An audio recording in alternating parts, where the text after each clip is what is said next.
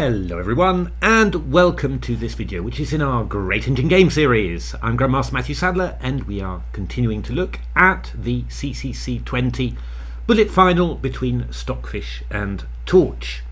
And, well, this was a game that Stockfish won again, but I enjoyed it very much. It's one of those games with lots and lots of different phases. And, you know, there's one side that's attacking, but the attack doesn't succeed, and then you transpose into an endgame, and yeah, you just get to display your skills in all the different phases. And well, I always find those to be the nicest games that engines play. So let's have a look how this one went. Stockfish was white, and the new engine Torch was black. So it was a French defence, a Rubinstein. And actually I think that this is something that I've seen John Spielman play with the bishop on d6 in this way. And in principle, black's idea normally would be to play something like bishop d7, queen e7, and castle queenside. Actually, the engines end up playing it just a little bit different there. So after queen e2, they play a6, and then afterwards they're going to look for c5, and a6 is played to yeah, stop any check happening basically after you go c5. So bishop d2 was played by Stockfish here. Actually in my engine games, this is Stockfish against Dragon, h4 was played, and quite nice idea actually. So after b5 we just play h5, and after castles we go h6, just nail that one in there. And then afterwards castles here, and yeah, Stockfish was just playing basically a normal positional game, normal French, but with the pawn on h6, and that, yeah, as always, you know, that actually worked quite well and was actually quite awkward for black. But I like Stockfish's plan at the CCC very much actually. Just bishop d2 is what I was always doing when I got these positions as white. Queen e2, bishop d2, quick castle, and then hope for some sort of attack somewhere. So c5 was played, takes, and then castles. Queen c7, king b1, pretty standard move from white. You always do that quickly. Just avoid any possible checks there. That always helps tactically, and also protect that pawn on a2. And then just wait to see how black's going to develop. Yeah, I mean, black has to decide where to put the king. I mean, Stockfish in my games was playing bishop d7. Knight e5, bishop c6, and then going castle queenside. Not very comfortable. You get hit with bishop f4, but was somehow managing to sort of make it work. But what Torch did was quite decent. Played b5 simply, bishop c3. So you know, white sort of anticipating with glee the black casting on the king side. So actually, what Torch does, Torch is really going to try and well, either castle queenside or keep the king in the centre. Yeah, the king isn't super safe, but it also isn't, you know, there's nothing terrible happening yet, and black's got quite a few pieces that can cover the squares around the centre. So yeah, you know, it's risky, but it's possible. So rook e1 played by Stockfish, and here there's kind of a fundamental decision. Now what Stockfish was looking for actually in the games was to go castle queenside. And this is quite interesting. We go a4, undermine this queenside pawn structure, takes bishop a6, and a3, and then b4. And yeah, actually this was Komodo Dragon against Stockfish. And yeah, it's one of those things when you often see it that engines, they sort of seem to follow like a fixed track. You know, you're looking at the position, you're thinking, wow, this is unbelievably complicated, and all the engines see is one path. Really, it's always really funny. But here I was just getting lots of games that you know, that were basically going until about move 26 here. King a2, bishop takes f2, we take that one. Takes, rook f1, bishop e3, king a3, and well, I was sort of expecting this to be quite difficult for black, because you know, we're just going to try and exchange off both pair of rooks, and then we're going to have, you know, both these passed pawns on the queen side, and well, these pawns are a little bit damaged. So you know, normally that gives the knight, you know, possibilities to create some holes and then establish them itself on them. But yeah, I mean, this was how it went in the games. King c7, queen d3, bishop c1 check, queen a7. This was knight b3, queen a6, and yeah, much to my surprise, Stockfish with black swapping off the piece here, and Stockfish managed to hold this simply, just moving these pawns forward, attacking some kingside pawns and harassing these pawns as they advanced. I think that this would be quite tough to hold in a human game, to be honest. I think I could lose this quite quickly, to be honest. But Stockfish held it somehow. But well, I mean, I think it's pretty clear that even if this castles line is doing okay, in the engine games, I think this is still quite tricky for black here. I actually like what Torch did an awful lot, which is to go rook d8 here. So just preparing to get that rook active, and yeah, just delaying kingside castling until the very last moment. A3 played by Stockfish, just to stop black from playing b4, and really asking black, well, what are you going to do? Go on, castle kingside, go on. But rook d5 was played by Torch, and this is quite a nice move, quite common in these sort of lines of the French. I've played them also a number of times, and the rook sort of acts as a sweeper, really. So stopping a knight from coming into g5, and yeah, preparing some stuff like maybe doubling on the d file or whatever, some pressure, some counter pressure against white's position. And now it gets interesting. Stockfish played the move h4, and this is quite neat, really. Just in one way, white's just preparing knight g5 here, so negating the defensive influence of that rook on d5. So Torch followed up with queen b6. Also quite interesting. I mean, basically, if white goes knight g5 here, then the queen's already covering the e6 square, so we're not going to have sacrifices like this. And in actual fact, what the engines want to do is just to take and play bishop d4, so block off this pressure, and then maybe black will be able to think about castling kingside. Still a little bit dangerous, but should be just about okay. But Stockfish played a great move here, and it's just a really nice move here, and that was to play the move h5. So just giving away that pawn. I mean, black's got to be a little bit careful here, because h6 is threatened, so we're going to undermine the knight on f6, so you've got to be a little bit careful about that. But if you take on h5, well, we're just going knight e5, and after knight f6 we're going f4, and then we're going f5, and all of a sudden, just got a couple of tempi there. We've got some pressure against the e6 and f7 pawns brewing, and of course, if black does castle kingside, we've now got the h file open, which is also very nice. So, yeah, this is just this is very dangerous for black. Not really what black wants. If you take with the rook on h5, we do something similar. I mean, we go knight e5. And now we've managed to, well, really isolate this rook from the rest of the board. So again, we're just threatening f4, g4, g5, and we'll do it with tempo as well. So yeah, tricky decision for black here, really. What Torch did was quite interesting. Just played the move b4, takes bishop b4, and we're just going to try and swap off this. This dark squared bishop, and then swapping off that dark squared bishop, that's going to remove some pressure against the king side, and maybe we can get our kings safe. And again, this is one of those funny periods where I'm just seeing an astonishingly complicated position, and the engines are just saying, and now it's just forced. For the next 7 or 8 moves, there's only one good move. I mean, that's totally clear.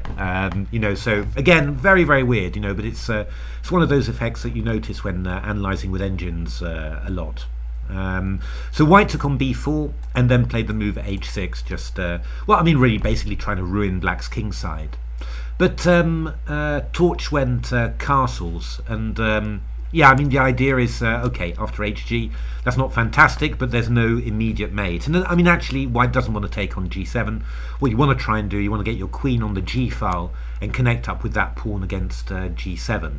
So knight e5 was played by Stockfish, and well, you're cutting off this defense of the rook, so you're going to be able to to get like this and start attacking the king. But actually, the reason I was so impressed with Torch's defense was that rook a5 happens, and yeah, I mean, this rook had a defensive purpose on the king side. It's also got an attacking purpose on the queen side. So, you know, well, give black a little bit of time. We're going to have rook b8, some bishop move somewhere, and queen a4, and, you know, all of a sudden white's in big trouble. But, yeah, this was pretty impressive, really, the way that Stockfish defended.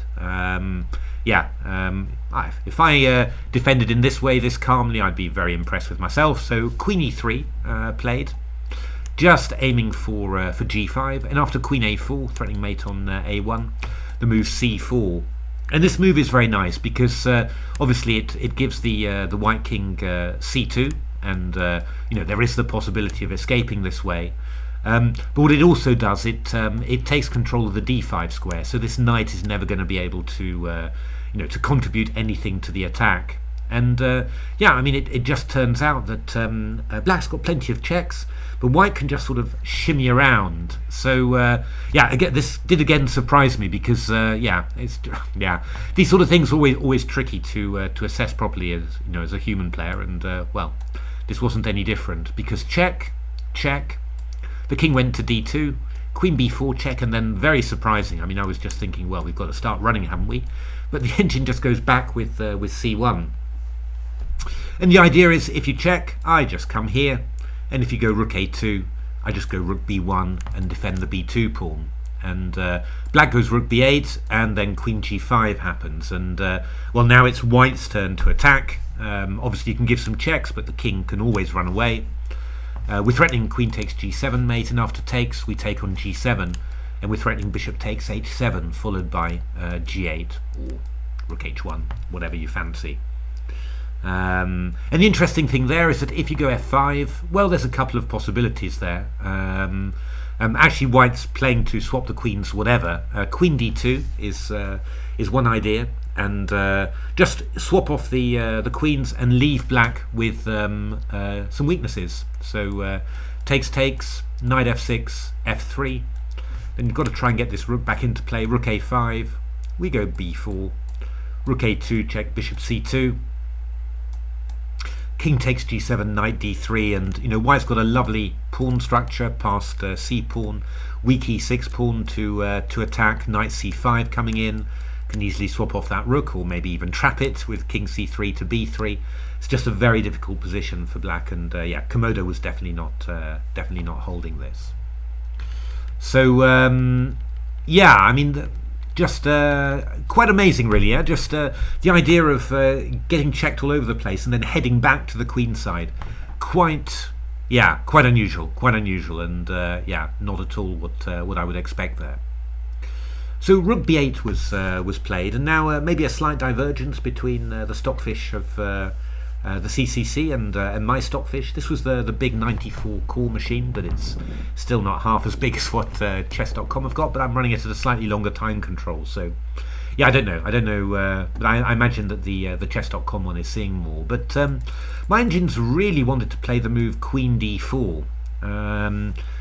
Just you know, defend the queen side in this way, defend the b2 pawn, and after g takes h6, then f3. And yeah, I mean, just basically try and hold it this way. And that, you know, again, this was rather bizarre because you know, we now the next 25 moves are just the same in a whole series of games. It's quite bizarre. The engine's obviously decided that this was a key idea, but I find it hard to sort of comment on why all of these moves were absolutely necessary.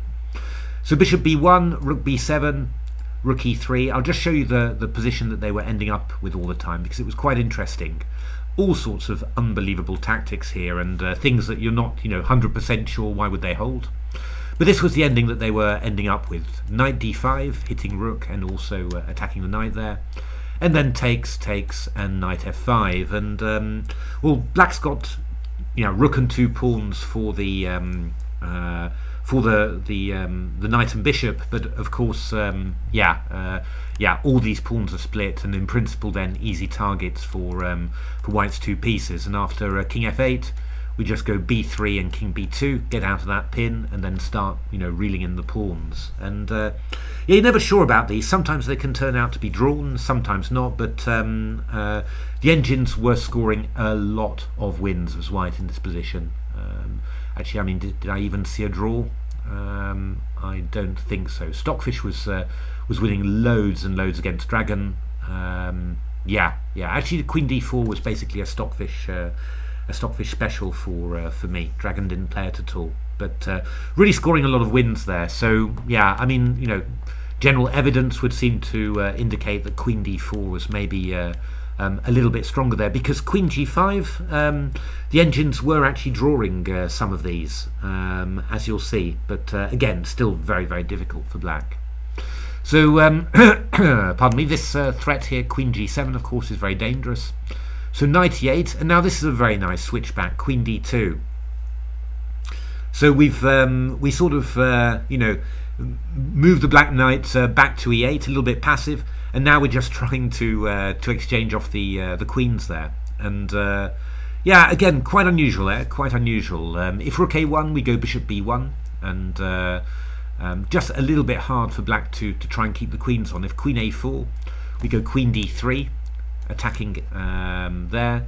F5, we go F3, and yeah, it's just kind of hard to get at the white king. And you know, we've always got the possibility of escaping, and there's all these weaknesses, you know, all these weak pawns. Although, you know, black's got quite a bit of looks like black's got quite a bit of attacking potential. You know, it's quite hard to get at. You know, this was a game Dragon against Stockfish, takes, and Dragon did it very nicely. Queen C3, we're just attacking this one, keeping the knight on E8 there. A5, we go B3, uncovering an attack here. Rook A3, bishop C2, A4, queen E5, attacking the rook, stepping out of that one. Yeah, B takes A4, queen C4, queen E6, just in time, takes. Just with all these things somehow, yeah, you know, the engines always seem to be just in time. You know, to me as a human player, I'd be thinking all the time, well, I don't know whether this is going to be good for me or whether I'm just losing. But for the engines, it's just clear, you know, you can step out of the attacks always just in time, and black remains under pressure. And yeah, Dragon managed to beat Stockfish in this one. King F7, Rook A6, holding the pawn. We can always defend the bishop on C2 with Rook D2 if Rook A2 is played. White's a pawn up, bishop against knight, past A pawn. Yeah, you know, chances are that this is going to be winning for white. So yeah, very, very complicated positions, I have to say. I mean, in this position, Torch played bishop G2, you know, grabbing a pawn, and actually Stockfish goes to exchange off queens. So actually, you know, Stockfish has transposed into an endgame here, where it's actually a pawn down. The only problem for black is that the pieces are, you know, spread all over the place. You know, the knight's a bit rubbish on E8, the bishop's vulnerable on G2. These rooks were great when they were attacking, but yeah, with just without the queens on the board, they're kind of offside. And well, yeah, white's also got just a very nice pass C pawn, and very important in the ending as well, the king's there to support it. So, you know, the king will come here, we'll start getting B4, C5. This A6 pawn is weak. Somehow the, you know, the potential for white in the endgame is very, very high. So despite being a pawn down, the engines are still assessing it as a clear advantage. Yeah, you know, again, I always try and think of myself. You know, what would I be able to assess that? I think I've got good compensation here. You know, thinking all the black's pieces are quite awkward. You know, but yeah, you know, the engines are saying, yeah, you know, clearly winning for white, which is obviously quite difficult to assess. So F3 played, which is a little bit awkward. This bishop is rather cut off, and we're even threatening stuff like knight C6. So black played F6, knight C6. Black takes the opportunity to swap off the rooks there. But yeah, I mean, we still got a little bit of a problem there for black. So Rook B7 was played. And now a few different ideas, but Stockfish played knight D8, Rook E7, and then bishop E4. So we're still keeping this bishop out of play there. Obviously, if you go F5, I can just play to C6 or something like that. So that's really really nice, and yeah, still a little bit worrying for black. And after g takes h6, white has the opportunity to take on e6 here.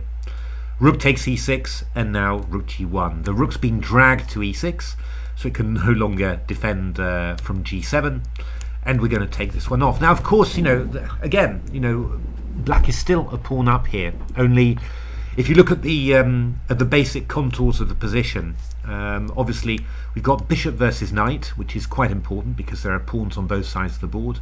In principle, this bishop will be able to stop a black past h pawn, and also support the advance of the c pawn. So this is definitely the minor piece you want to have. And of course, all of these black pawns are completely split, so there's not going to be a lot of power going forwards. I mean, this h pawn is not going to share a combined rook and bishop from white. So yeah, it's still, this is still quite difficult. But the engines were managing to achieve some draws in this position, but required some very good play there. So king f8, rook takes g2. And now a5 played, just to hold these pawns back and stop this a pawn being fixed onto a light square where it's easy to attack. Rook h2 played, and here I think this was the crucial moment. And actually, what the engines wanted was something quite nice, I have to say. It was this move, f5. So just giving away this pawn, but it's a pretty useless pawn, the f pawn, because yeah, it's never going to become passed, and yeah, what is it doing? So what you actually do there, you manage to get the bishop out of the way, and you manage to get the rook lovely and active. So it's attacking the pawn on h3 and also cutting off the white king there. So what is white going to do?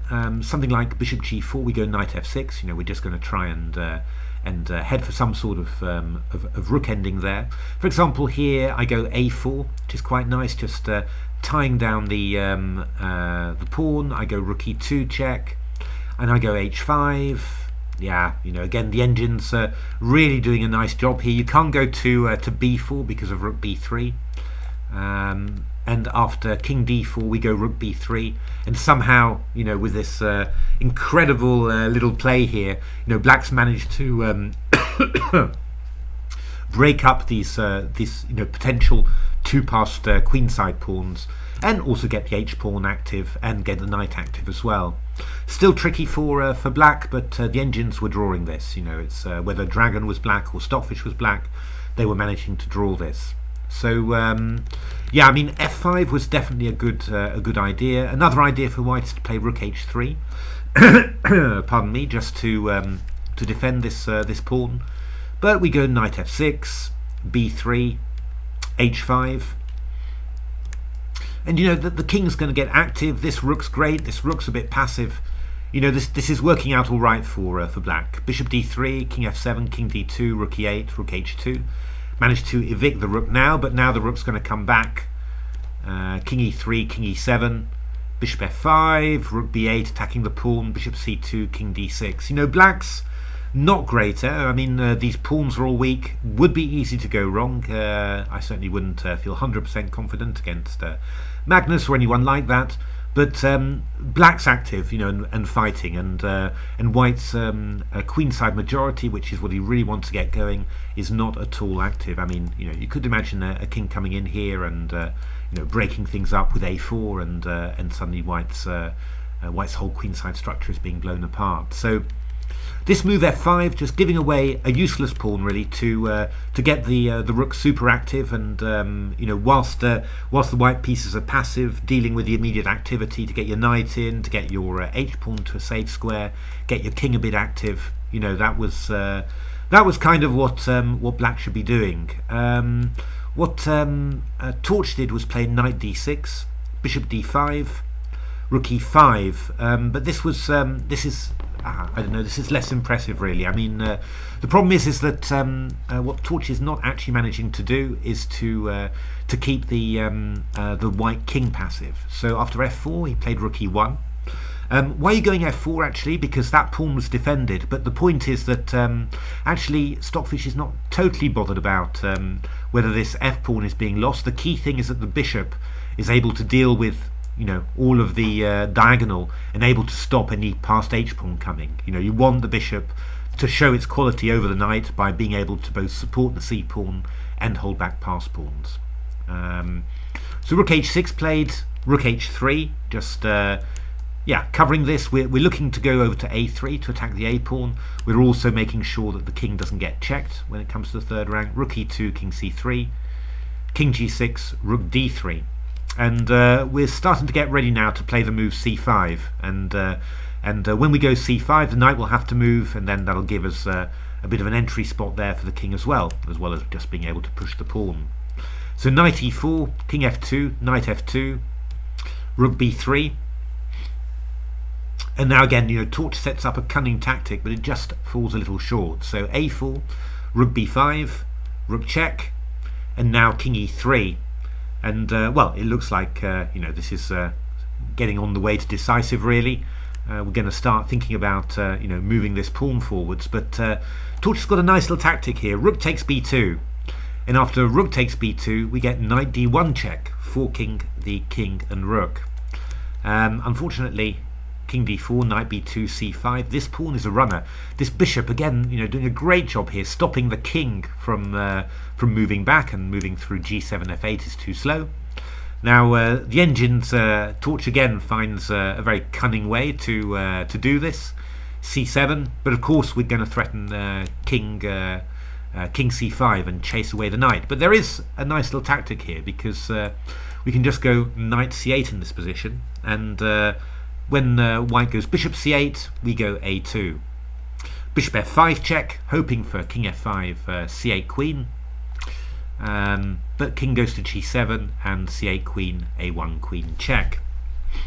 And yeah, I mean, this was what I was really talking about all these phases of the game. You know, because in the opening we had white sort of attacking, you know, h4, h5. We've had black attacking. Then we've gone into an endgame, and then the endgame has gone through several different phases, and now we've ended up in this queen and bishop versus queen position. The big problem, really, I mean, obviously, the only thing that you desire is for this pawn to be an h pawn when it would be the wrong coloured bishop, and that would give all sorts of possibilities. But in actual fact, the key point is that white can just offer the exchange of queens at any moment, and of course the black king here is rather weak. It's not yeah, it's got no cover at all, so you know, you just have to cover the checks. Black runs out of checks, and then white starts attacking the black king, you know, and there's nothing you can do. I mean, the engines were winning all of these games. Yeah, again, you know, in a human game, it would be a little, you know, maybe a blitz finish would be a little bit of a nightmare, avoiding all the checks. But for the engines, it's not a problem. Queen e8, bishop e4, queen e7, queen a5, and well, actually this move very nice, covering all the checks.